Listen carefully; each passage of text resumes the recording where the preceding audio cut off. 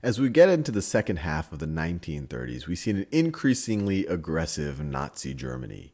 In 1935, they publicly announced their intent to rearm their military. The reason why this is significant is not that they were all of a sudden building their military. They, in fact, were doing this as soon as they had taken power in 1933. But now they felt confident enough to publicly state their intention, which is another way of publicly stating that they could care less about the Treaty of Versailles, which had said that Germany was limited to a 100,000 soldier military. Then we get into 1936. 1936, you might remember, another term of the Treaty of Versailles was that Germany was not allowed to occupy the Rhineland, this area in yellow right over here. And then that was actually reaffirmed in 1925 by the treaties of Locarno, where Germany itself agreed to not occupy the Rhineland. But by 1936, Hitler decides to ignore all of those and occupies the Rhineland. But once again, the Allies, the French, are not so happy about this, but the UK in particular, once again, not super happy about this, but they decide that this is not reason to potentially start another war over, so they really don't push back on Germany.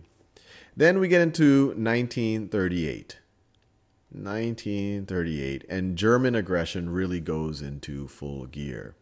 In March of 1938, you have a coup d'etat orchestrated by the Nazis in Austria that really overthrows the Austrian government and allows the Germans to unify the two countries.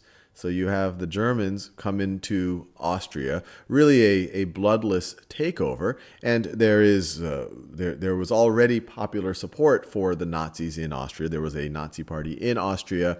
There had been popular sentiment for many years amongst many Austrians to possibly be unified with the Germans. Austria is fundamentally a German-speaking nation. And so in March, this actually happens, this Anschluss, or unification. And if you remember, that was also another forbidden term of the Treaty of Versailles. So now the Germans are pretty much ignoring the Treaty of Versailles and the Treaty of Saint-Germain, which was the equivalent of the Treaty of Versailles, but with the Austrians. So you have a unification of Germany and Austria. Then, as we get into late 1938, in September in particular, Hitler and the Nazis are interested in bringing the German-speaking populations of Czechoslovakia under German control.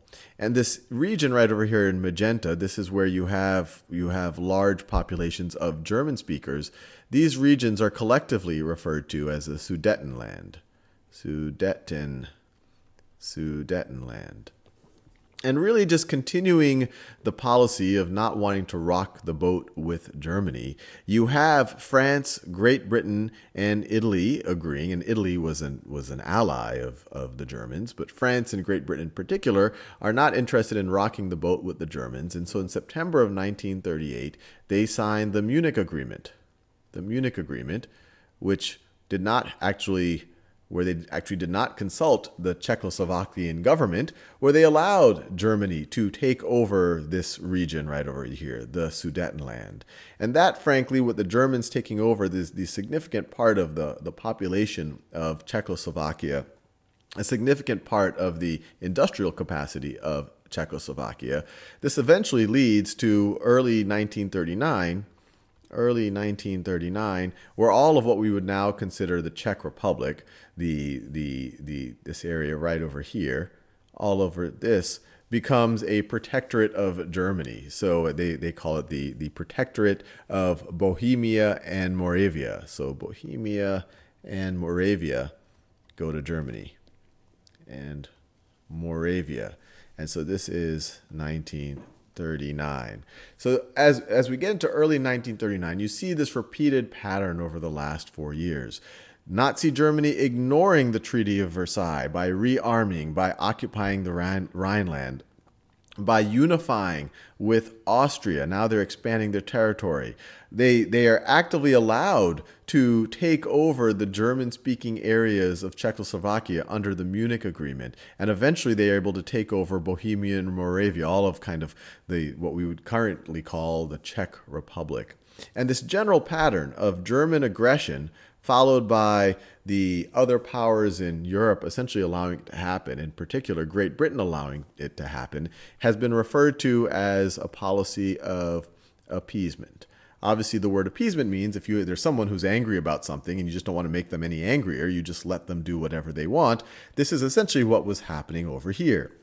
And in hindsight, it might be easy to say, hey, look, they were allowing Germany to take over more and more, to become more and more aggressive, which made it more and more confident. And this would eventually lead to World War II.